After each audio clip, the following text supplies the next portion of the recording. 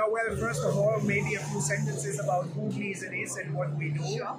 So we are a company that focus totally on gear design, gearbox design, production of gears with all the necessary equipment around gear making. So this includes the machines, this includes the tooling products like you see here on the table. This includes technology and all the engineering expertise inside of this. Plus then we cover the inspection and analysis of those gears before they move into their final destination application on the customers. What's your focus and innovative approach to the technology development in your company? What is your focus and innovative approach to technology development in the sector? When you say innovative approach, we have done many things for the design, what we are doing, the design improvements we have done into the noise analysis and other things.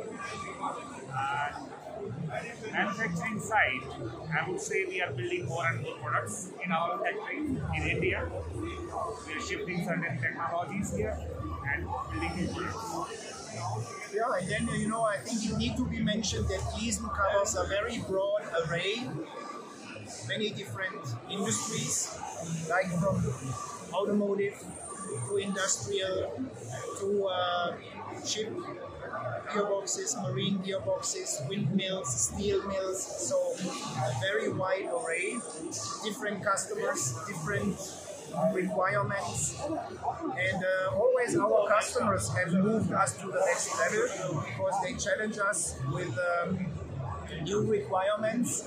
And so to mention just a few, there is the big market trend in the e-drive, where the combustion engine will be replaced by e-drive system. And then what about those gearboxes? They look different. What about the necessities for those gearboxes? Different requirements than in the past. So of course we need to innovate within our machines, within our technological approach to make those gears applicable to the e-drive. Another segment, moving to larger gears, there's a big activity in the wind industry, thinking about sustainability, thinking about green energy. So countries want to get away, reduce their carbon footprint, want to get away from historical energy sources. So now they ramp up their renewable energy infrastructure.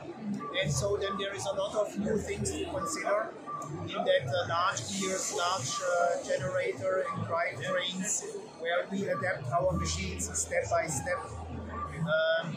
Plus, from the design side, we have Kisoft on board since roughly 5-6 years, which is the market leader in design and mathematical analysis of gear drivetrains, of gearboxes, gear drive systems, and even before chips are produced on machines, which is costly, we support the customers in simulating, in investigating different approaches in order then to finally select the best one before real production starts. So this is just 3 examples out of the Gleason world, and so there is many others out of those.